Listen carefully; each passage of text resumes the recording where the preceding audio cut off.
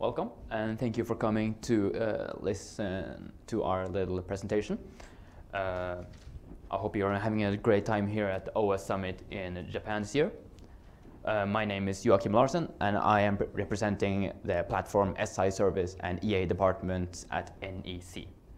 And together with me is the leading developer of Exastro, Takeo.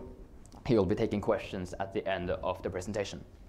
And today I will be talking about how we can use open source software to solve problems often found in system operations. So a little bit about myself first. I come from Norway, which is most well known for salmon, trolls, maybe the Vikings. And I work for a company called Digital Information Technology, or also called for DIT. And for the last 3 years, I've been working at the NEC Exastro project as a developer, technical writer, as well as the lead translator and interpreter. So, have you ever thought of how it would be to live in a perfect world? Well, in terms of system operations. I'm not going to talk about fixing world hunger today, but just think about it.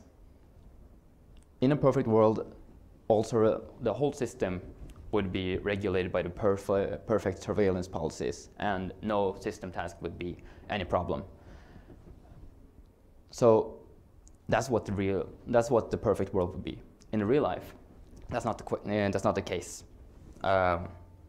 Most system surveillance policies are unregulated, and there are numerous unnecessary alerts coming to the developers left and right. So what they have to do is that staff have to begin their day sorting through known and unknown events every day. And in this session, I will demonstrate how we can use open source software to assist us in real life situations, so we can get one step closer to that perfect world. So our amazing team here at Exastro is made of engineers with experience from Japanese systems, and we went to collect all of their complaints and what they had to say working on current project as well as past projects. And some of the most seen complaints that we heard was that in most cases they wouldn't know what parameters they could change during system operations. In many cases, they would have to read through a large number of manuals in order to find out what to do, as well as the system operation itself was very dependent on experts, meaning that if the experts would leave, they wouldn't know what to do. So, looking at the problems, we can see that numerous of them originate from the same root. And in fact, most of them only narrowed down to these three problems.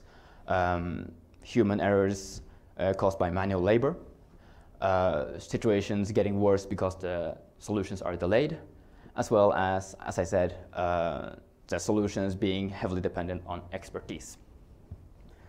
Now, what can we do about that? Well, in order to reduce human errors, we could link the system to automation software, so machines can execute the solutions for us. And if the solutions are getting repeatedly worse because the solutions are getting late, then we should be able to start recovery the moment the problem is found. And for the last one, what we came up with is that we could use a user-based rule that the system will read in order to find out what to do when a problem arises. So in the next slides, I will show you how we can use different open source software to reach that solution. So, just like cars, all systems need to be maintained in order to run smoothly. But the ones that have to do the maintaining are waiting for incidents that who knows when are going to happen. So instead of being able to use their time productively and use them to do more important tasks, they are often waiting or doing mundane tasks. So the solution to this would then be to solve the three problems that I showed earlier. And we believe that the most effective way to do that would be to automate the process and the pipeline. So easy, right? We just automate the alert and event system. Well, doing so for single alerts and single problems itself wouldn't be that hard. But often in real life problems, the engineers would have to sort through the data. They would have to gather the events alert from multiple monitoring applications. And then they would have to evaluate the problem to find out what the necessary solution would be. So when it comes to this, then we might require some more sophisticated logic. So for example, what we would have to do is that we would, one, collect the alert events from all the different monitoring tools. And then number two, we would have to unify the data so we could compare them to each other. Three, we would have to evaluate the messages in order to find out what the proper solution should be. And then four, take those results and re-evaluate them to analyze them more, it more. And then finally five, we can then use that re-evaluation to decide on what the final solution should be. So again, what seemed like simple as a concept turns out to be more complicated when put into practice. So jumping right into it, this is our very simple solution to solving the three problems. It might seem like a lot at first, but it's actually quite simple when we get to look at it. Don't worry, as I will go through it bit by bit. So starting from the left, you can see that we have a number of open source software listed. We have Grafana, Prometheus, Zabbix. In the middle, we have MongoDB. We have MariaDB. So, well, we have the, automation tools such as Ansible and OpenTofu. And we have Mattermost. So in the midst of all this, you can see something called Exastro, which is a suite or a collection of different software led by our team and proudly published as open software. You can see Exastro OASE in the middle, which is a tool that can connect with different monitoring tools and automatically decide recovery actions based on user-written rules. Besides it, we have Exastro IT Automation, which is able to connect with other automation tools such as Ansible and OpenTofu and have them carry out and execute the solutions for us. And yeah, let me break the process down bit by bit now that you know the programs. So starting with the easiest part, we can see that we have the system here on the right, and we have all these different system components, virtual machines on the different devices.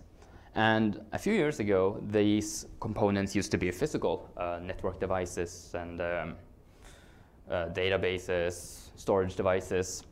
They were often coupled together with webs and apps and other databases, creating a very common three-layer structure. And comparing that to today, we can see improvements in the industry have led to not only the monitoring itself being much more efficient and better, but also that the system itself has become more complicated. Now that we have virtual layers with components such as virtual machines and containers. Yeah, and that itself wouldn't be a problem, but it makes it harder for us to monitor the whole system. Now that the parts are interchanging and they are going in and out. It would be if we were a teacher for a 30 student class, but instead of the class consisting of the same 30 students, the students themselves would change in and out every day, making it very hard for us to keep up. So what do we do to keep up? Well, that's why we have the monitoring tools on the left. So now that we have the tools, how do we go about this without everything being a cluttered mess? Well, majority of the monitoring, including new monitoring techniques, uses some sort of manual labor. So that also means that the information we can gather from the different applications will have to be sorted manually. And with the amount of information found from the modern systems are getting increasingly more and more, becomes more and more an option that's not feasible. So what can we do? Well, the proposed solution would then be to automate the process. Let the machine do let the machine sort as much as they can and let them handle as many cases as possible. That's not to say that we should let machines do everything. I don't even think this is possible for this case, as the system needs to have user-written rules in order to know what to do. And if a system encounters an unknown event that's not user-defined, then it won't know what to do. And I'm sure we could use some AI, but at this point in time, I don't think any super AI or ChatGPT 8 would help us. This is a step that requires humans. And that is why we created Exastro. Exastro has the ability to use MongoDB, MariaDB, Ansible, and OpenTofu, and other OSS to help us out with this problem. Now, how do we do that? Well, as stated earlier, one of Exastro's functions allows it to collect alert events from multiple monitoring software, and it has a backing service for aggregating them. And Exastro specifically uses MongoDB, a NoSQL, for its backing service. And doing so allows us to gather alerts and events from different monitoring applications. Now, this is important because all of these wonderful monitoring apps are different and unique, and they have different use cases. But that also means that their messaging and their alert system is different from each other, which is not exactly what we want in this case. We want the messages to be the same. So while some monitoring apps might say that the system stopped, then one might say system equals stop, or some other might say power equals down. And that automatically makes it harder for us, as we now have to compare events with different data types. And because they're all different, the system is going to receive multiple alerts about the same problem. So in this case, we have to unify the data before we can compare them. This is where Exastro OASE comes in, as it comes with the function of being able to label the events. So where we would have statuses that said power equals down or status equals stopped, we could all label them as say service down equals true. And now that we have them labeled, we can actually work with them. We can use them so the system knows that all of these messages comes from one problem. So instead of sending hundreds of different messages to the user, it can send one with the same information. That way, the engineers won't have to spend a whole day reading through and sorting through the messages.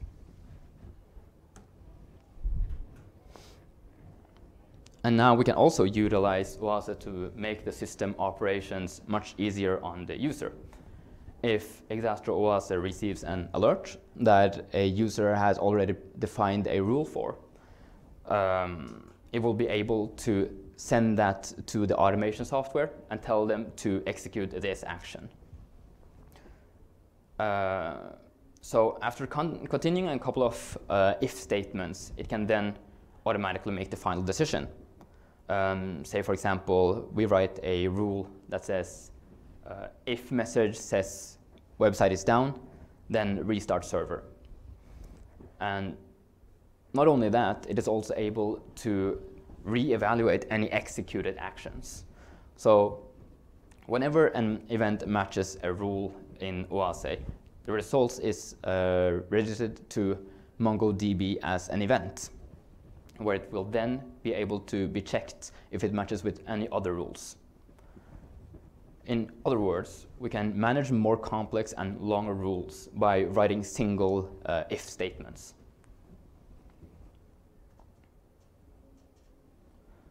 So, next step. When OASE decides on an action, it sends a message to Exastro IT automation, which will then take care of the recovery tasks. We can link ITA together with automation tools, Ansible and OpenTofu, making the whole process automated. And the system can even send a message to the user containing any information regarding the event. So that is our idea of how we can combine different open source software to solve mundane system operations. We can start, say that the system are low on memory, low storage on the system. The monitoring apps will then be able to see that and send or and make an alert. The OASE agent will then pick that up and put it in the database, where it will also unify them, so they are all labeled as the same. Then, say if the user has written a rule that says if low on storage, delete cache data. Exastro also would then see that, okay, this message came and we have a rule that matches it, so we can send the action to Exastro automation. And then Exastro IT automation will then send that to Ansible or OpenTofu, which will execute the action and delete the cache data on the system.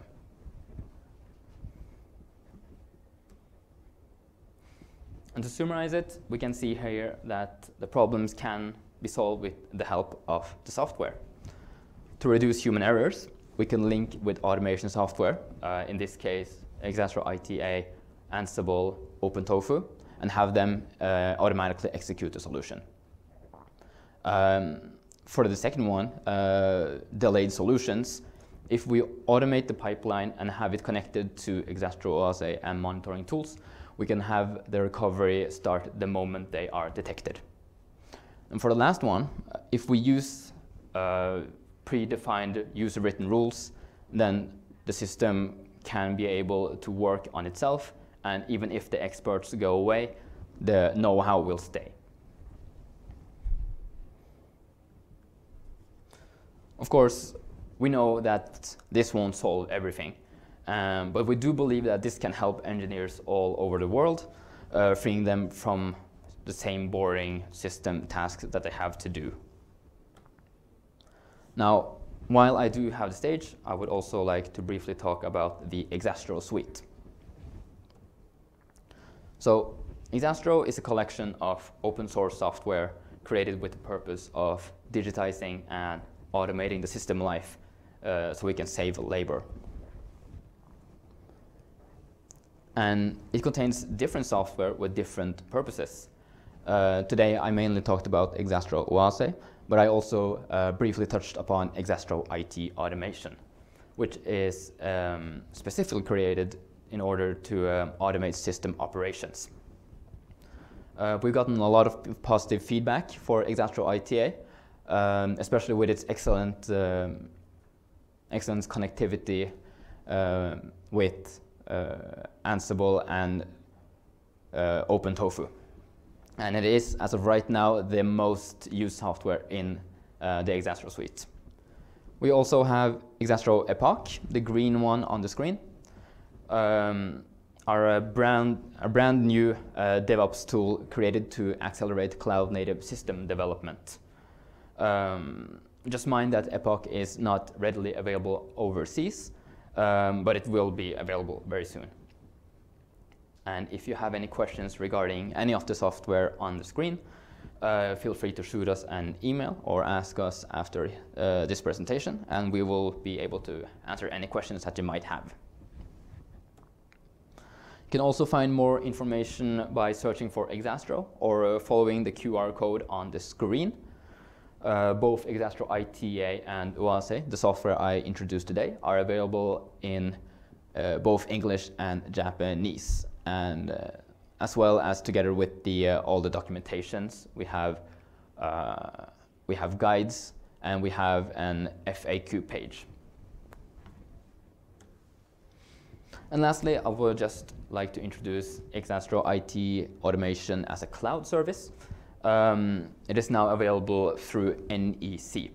If you would like to skip the process of constructing the right environment and installing the software, NEC does provide ITA and Ansible as a ready-to-use package. It is available as a service, software as a service, and it can be used within 2 days after application, and all updates and maintenance are done by NEC. If this sounds interesting, you can send a mail to the mail in the corner, info@ebis.jp.nec.com. And that concludes our presentation. Thank you for your time, and we hope you enjoy the rest of the forum. Are there any questions? Yes? Thanks for the talk. Yeah, so I like the idea of automatic remediation of alerts, but I also think it could be quite, how to say, problematic. Or like a naive thing would be, there's a disk full alert. The naive thing is just to extend the disk, but it could be caused by an application that's misbehaving or just filling up the database and just adding disk, and it could be quite costly.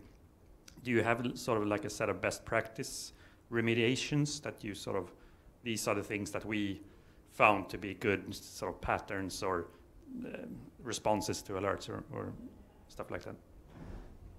I will carry on the question to the DevOps leader. Excuse me, could you just repeat the last part of the question? Yeah, so do you have a set of best practices that sort of you've collected? Like, have you sort of, this type of alert is you should solve it in this way, or like you said, disk full, delete the cache, or something. Do you have a set of practices that sort of collected? ワーズに関して具体例とか、今までこういうルールあってよかったなとか思うのはありますか？はい、NEC の木場です。ですね、よくある、すみません。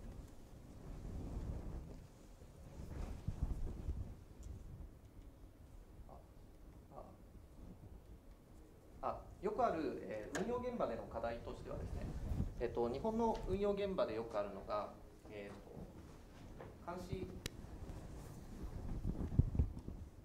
監視のアラートメッ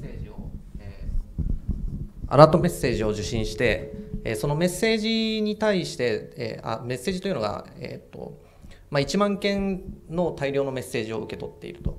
で、その1万件のアラートメッセージのうち、本当に必要なのってごく一部で、数百件とかっていうものしかなくて、で、その中で、いらないようなアラートメッセージを排除するっていうようなところが、よくあるような、運用現場で使われるシーンとなっています。まずはそういう、はい。So the best use of was in this case would necessarily be the rule set themselves, but more emphasis on the fact that it's being able to cut out any unnecessary messages that comes into the system. At least in Japanese system, one of the problems most professionally seen is that there's a lot of messages coming in to the system at one time. And even so, it's only a small fraction of them that really has anything, important to say.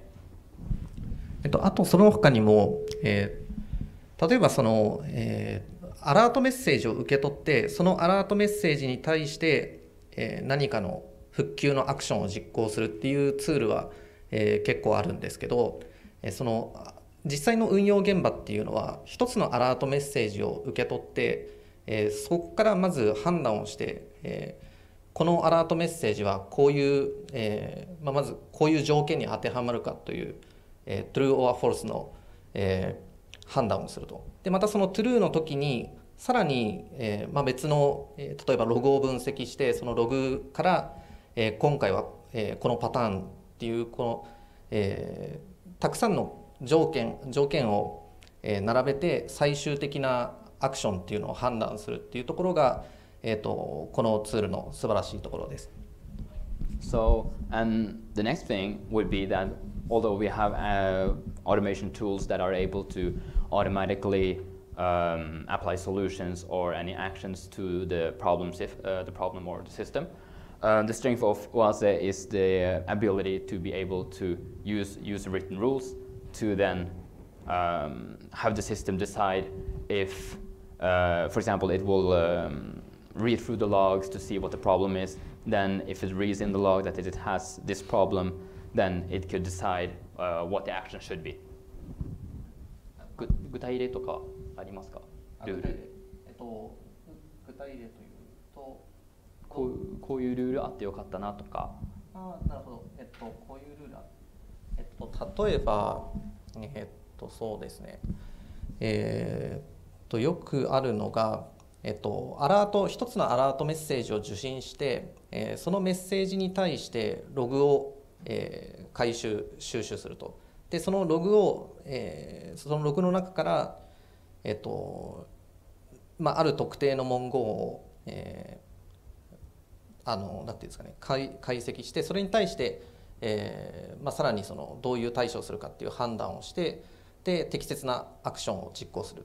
でそれが終わったらその結果をさらに、Exastroが、確認をして、そのサービスが復旧しているかというところを確認して最終的なその復旧っていうところまでの一連のプロセスを、実施できたっていうところですかね。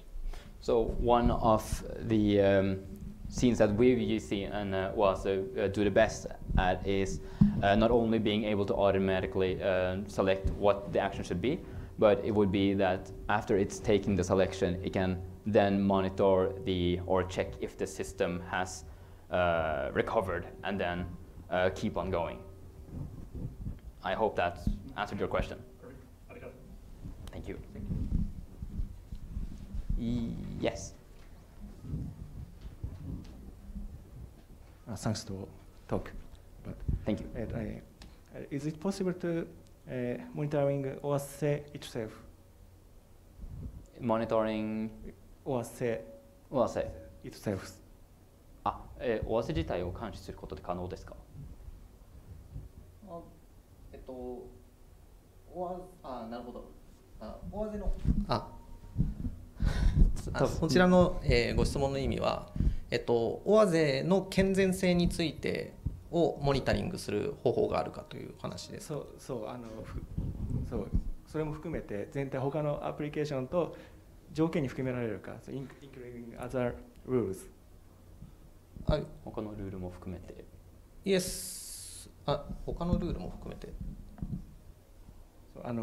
OASE自体の監視もできるのかっていう、簡単な質問なんです。そうです。はい、Yes。できます。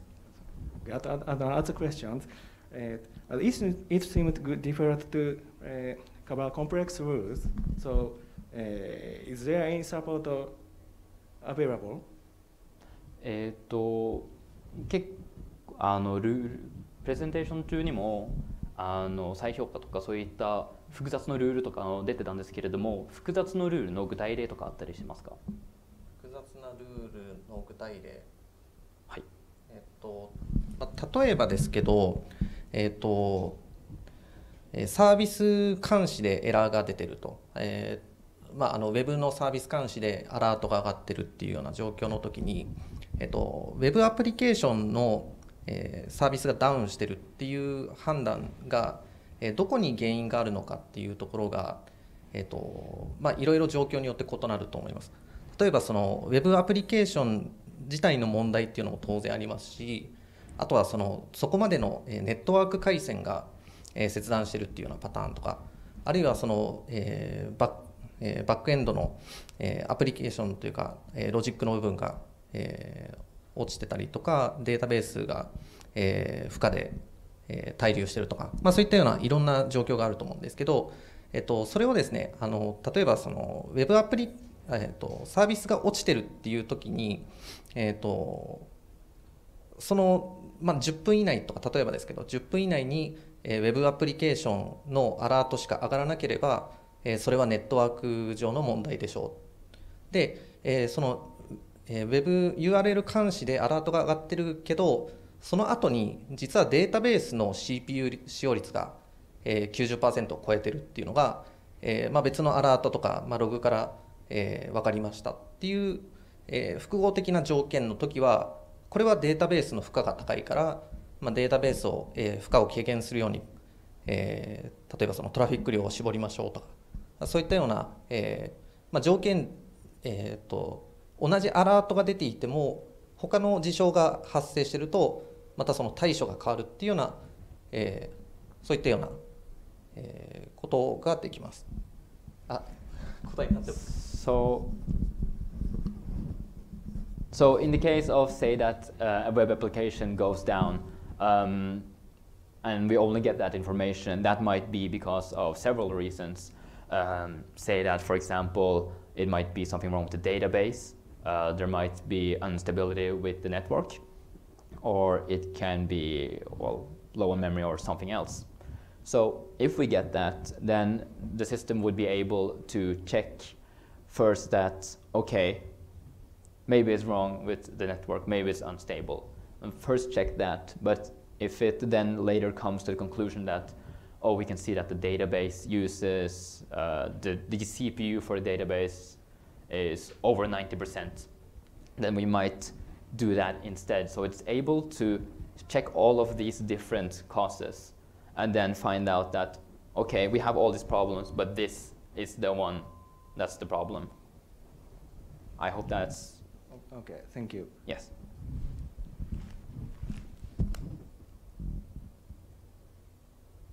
Any more questions?